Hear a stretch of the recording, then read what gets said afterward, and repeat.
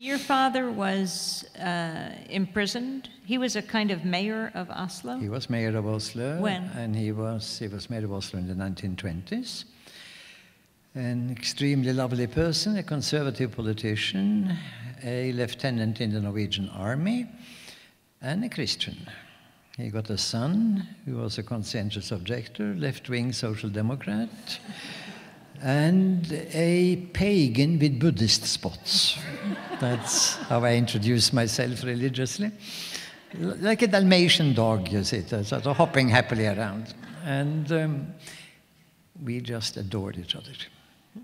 And had fantastic dialogues. And he presented conservatism with a heart. And all the things that I wanted to know. And if I have become sort of yin-yang oriented, the thing that Diana was hinting at, not too dark, light, white, black, but seeing the white and the black and the black and the white, it's to a large extent due to the dialogues with my beloved father. And the effect of the Nazis on your family?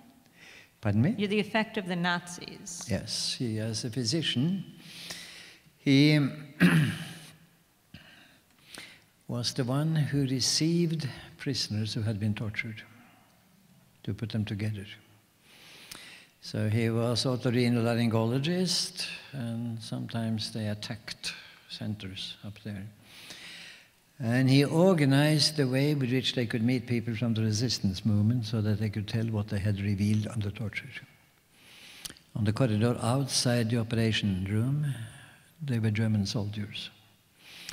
And you know, Amy, that thing works month 1, month 2, month 3, till the moment comes when one German soldier is bright enough to open the door. So my father was arrested that night. He stayed 14 months and in concentration camp just outside Oslo.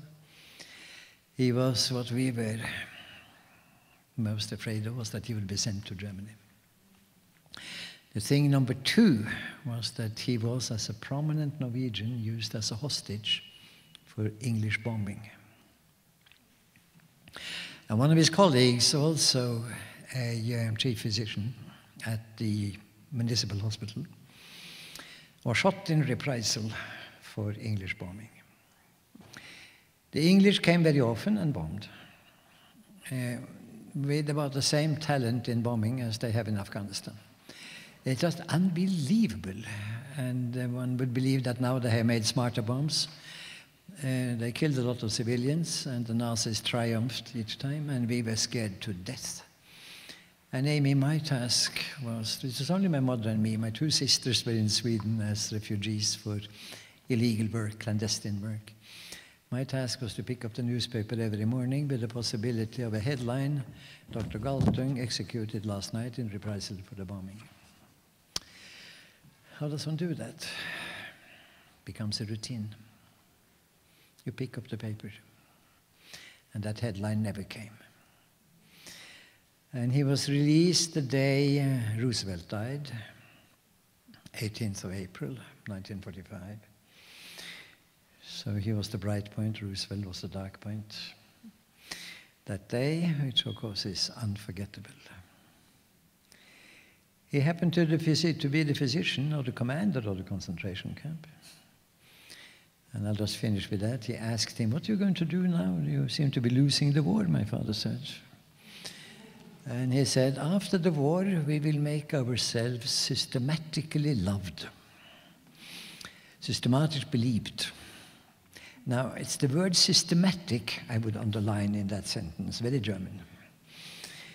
But they have been quite good at it, to put it that way. We have reconciled.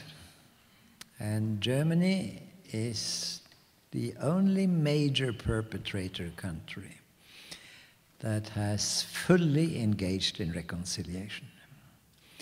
By admitting completely we did it, presenting the details, and presenting its conversion. By embracing rule of law, democracy, human rights. That was not easy, and their enemies came half of the way, and I'll stop with that, by the two brilliant French politicians who said, Germany has been so atrocious that it has to become a member of the family. And that family was the European Community. So I've been looking for two Arab presidents who would say Israel has been so atrocious that it has to become a member of the family, a Middle East community.